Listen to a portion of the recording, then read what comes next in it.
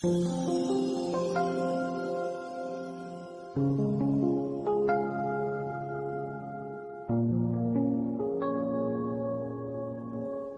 of the 17th week in Ordinary Time. A reading from the book of Exodus. Moses did exactly as the Lord had commanded him. On the first day of the first month of the second year, the dwelling was erected. It was Moses who erected the dwelling. He placed its pedestals, set up its boards, put in its bars, and set up its columns. He spread the tent over the dwelling, and put the covering on top of the tent as the Lord had commanded him. He took the commandments and put them in the ark. He placed poles alongside the ark and set the propitiatory upon it. He brought the ark into the dwelling and hung the curtain veil, thus screening off the ark of the commandments as the Lord had commanded him. Then the cloud covered the meeting tent, and the glory of the Lord filled the dwelling. Moses could not enter the meeting tent because the cloud settled down upon it, and the glory of the Lord filled the dwelling.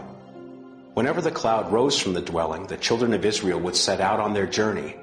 But if the cloud did not lift, they would not go forward. Only when it lifted did they go forward. In the daytime, the cloud of the Lord was seen over the dwelling, whereas at night, fire was seen in the cloud by the whole house of Israel in all the stages of their journey. The word of the Lord. The responsorial psalm. The response is, "How lovely is your dwelling place, O Lord, mighty God. My soul yearns and pines for the courts of the Lord. My heart and my flesh cry out for the living God.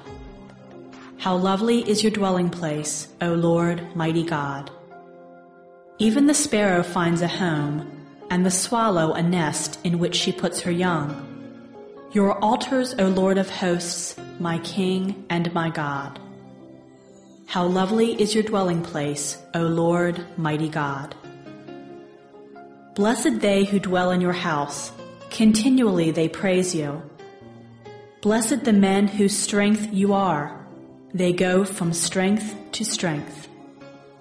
How lovely is your dwelling place, O Lord, mighty God. I had rather one day in your courts than 1,000 elsewhere. I had rather lie at the threshold of the house of my God than dwell in the tents of the wicked. How lovely is your dwelling place, O Lord, mighty God." A reading from the Holy Gospel according to Matthew. Jesus said to the disciples, "The kingdom of heaven is like a net thrown into the sea, which collects fish of every kind. When it is full, they haul it ashore and sit down to put what is good into buckets. What is bad they throw away. Thus it will be at the end of the age.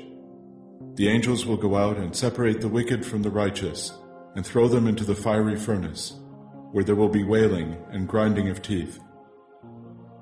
"Do you understand all these things?" They answered, "Yes." And he replied, "Then every scribe who has been instructed in the kingdom of heaven is like the head of a household who brings from his storeroom both the new and the old." When Jesus finished these parables, he went away from there. The Gospel of the Lord. Thursday of the 17th week in Ordinary Time. The first reading comes from Exodus 40, 16 to 21, and 34 to 38. We hear about how Moses erects the tent of meeting, just as God had ordered him. He sets everything up. He places the ark in that tent of meeting, the ark being a box which contained some of the holy things that God had given to Israel. For example, we hear that the 10 Commandments are put in there. In other passages, we hear that a bit of the manna that the Israelites received in the desert is put there, as well as the staff of Aaron. Remember how the leaders of the tribe of Levi put their staffs into that box. The next day when they opened it, the only one which had flowered, which had blossomed, was Aaron's staff, which was made of almond wood. So in some of the prophetic messages, almond becomes a sign of the priestly dignity of the family of Aaron. Well, the Lord appears to the people of Israel as cloud during the day and as fire by night, leading them along their way. And the idea is that God is constantly guiding his people, constantly present with them, even if they don't always feel his presence. obviously the same message is true for us. That it's never that God has gone away. It's that we've busied our hearts. We've filled them with the wrong things so that our hearts can't be open to the presence of God in our midst. The Gospel is from Matthew 13, 47 to 53. Jesus tells another parable that the kingdom of heaven is like a fisherman who throws his net in the sea, catches all sorts of fish that can be eaten, and then what are called junk fish. And he separates what's good from what is not. And that's how it will be at the final judgment. This is a very important concept in the Gospel of Matthew, that we are responsible for our actions, and at the final judgment will be separated like sheep and goats. That's a parable that appears in this Gospel. Now, at the end there's a saying that the good scribe is the one who can go to the closet and take out the old and take out the new and use both. Remember, this is being written for a Jewish Christian audience, so the good scribe is the one who can respect the law of Israel, the prophets, but also recognize that Jesus is their fulfillment.